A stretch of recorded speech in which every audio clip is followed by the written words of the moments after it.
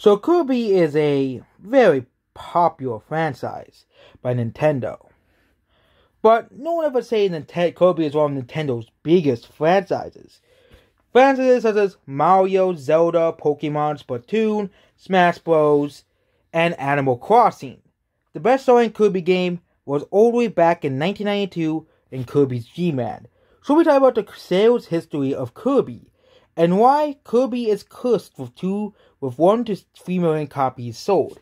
Yes, any game would want 1 or 3 million copies sold and being a major failure.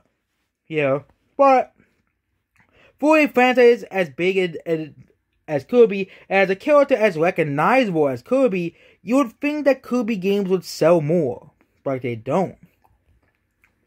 So the first game released is Kirby's Dream Land, which sold 5 million copies. This game released on the Game Boy, and again, the reason this game sold so well is because of how simple it was. Kirby's Dream Land was a very simple game. Kirby's Adventure came out a year later and sold 1.75 million copies. Again, this was released at the very late end era of the NES. Kirby's Pinball Land did pretty okay, selling 2 million copies. Dream Course was the next game, which again, only sold 0.59 million copies.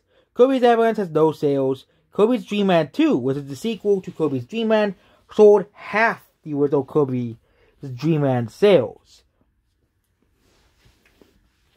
With many big Nintendo franchises, the first game in the series typically is one of the best selling.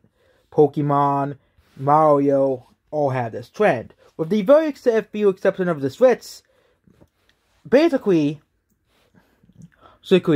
the first game in the series, such as Super Mario Bros. Is one of the best selling Mario games still, and Pokemon Red, Blue, and Green are still the best selling Pokemon games of all time.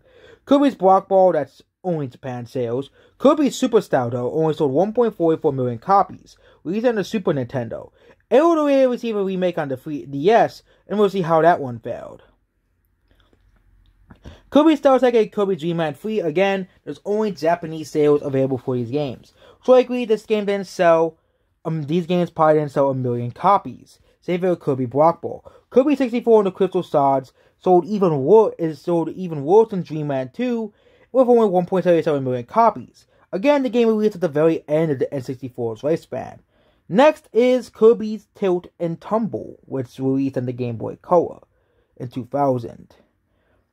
Next is Kirby Allied and Kirby, and obviously not including remakes in this list. So Kirby Allied sold 1.64 million copies. And then Kirby the Amazing Year sold 1.47 million copies. Kirby wasn't really exactly the best-selling Nintendo series. A single game in the series couldn't even reach 2 million copies. Squeak Squad sold 2.27 million copies. Epic Gun sold 1.85 million copies. Mass Attacks and Return to Dream Match sold 1.79 million copies and 1.22 million copies. And the latest entry in the series is Kirby Star Allies. Which sold 3.15 million copies, which actually broke the 2 million sales of the Kirby series.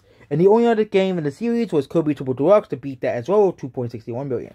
And of course, we have all the remakes as well, such as Nightmare and Dreamland selling 2.10 million copies, Superstar Ultra selling 2.99 million, and of course, Kirby's Dream Collection sold 0.42 million copies. And yeah, will Forgotten Land really shape up the Kirby series, and can it beat the original Kirby's Dream Land? Which, yes, Kirby Star Allies is the second best-selling game in the series, but it still didn't beat Kirby's Dream Land on the Game Boy, which still makes it the best-selling Kirby game of all time. And it was the first game to beat Superstar Ultra, which sold 3 million copies, basically on the DS. So, will Kirby and the Forgotten Land break the Kirby mold, or will it be destined to sell only 1 to 3 million copies? So that's it about Kirby series history. And a lot of these series only include Japan sales. So games like Kirby Canvas Curse only VG Chart sales. But again, VG Chart isn't too accurate when it comes to sales. Sales. So what do you think is the future of the Kirby franchise after Forgotten Land? If Forgotten Land sells well, will we be seeing more open world games in the Kirby series? Or will it go back to 2D games? Strictly 2D games like we have been getting for the longest of times. So, that's basically it about this video. Goodbye.